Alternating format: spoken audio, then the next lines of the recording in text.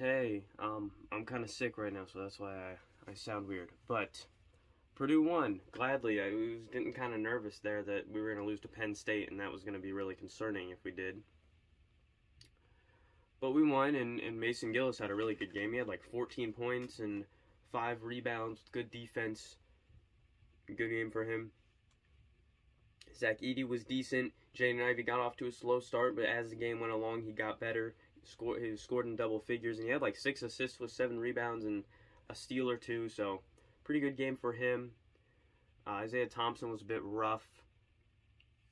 Didn't turn the ball over a lot, which is, that's his job, so can't get too upset about that.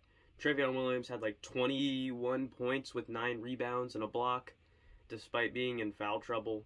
Pretty impressive for him. Caleb Furst was okay. Ethan Morton on defense was good, and Eric Hunter Jr. on defense was good, but both Morton and Hunter Jr. on offense were not the best. We'll just say that. It's also questionable of Matt Painter to take Brandon Newman out of the rotation entirely today. That was an interesting decision, considering he's a good scorer, and we could have used scoring, but, glad we won. If we lost again, that would have been really concerning. In conference play, anything can happen. From the TV, you could hear like the vibe in Penn State was just crazy. Like their fans, crazy loud.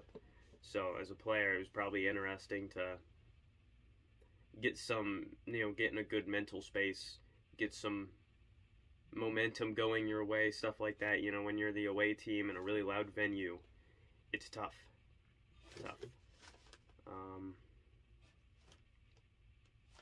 Yeah. But there's nothing really else to say. It did come down. Trevion Williams in crunch time. I think you'd be hard pressed to find someone better than Trevion Williams in the clutch. The guy just goes to work in the paint, and as soon as you get under 2 minutes, he just turns into an absolute beast.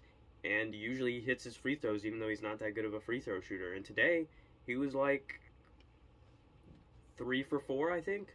So 75%, I believe. Pretty good for a guy that only shoots like 58% from the free throw line on the season. So good for him. I would hope that he's been practicing his free throws, considering he's getting and ones and fouls and stuff like that in the paint.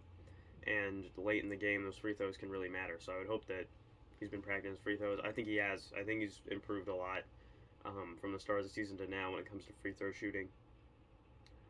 With how 2018 went, free throw shooting is kind of a big deal when you think about it. If you guys remember the Villanova game in 2018. Or the Virginia game in 2018. Yeah, that one. Yeah. But yeah, I'll see you guys next time. As always, I'm not funny, and I am sorry if I don't have energy. I'm kind of sick, so it's hard to get hyped like that. See you guys next time. Just got unlucky on a few plays tonight. One of those plays, I thought he was standing still, but he just hit the shit out of that one guy, and the guy went flying. They blew the whistle, and they called it on him.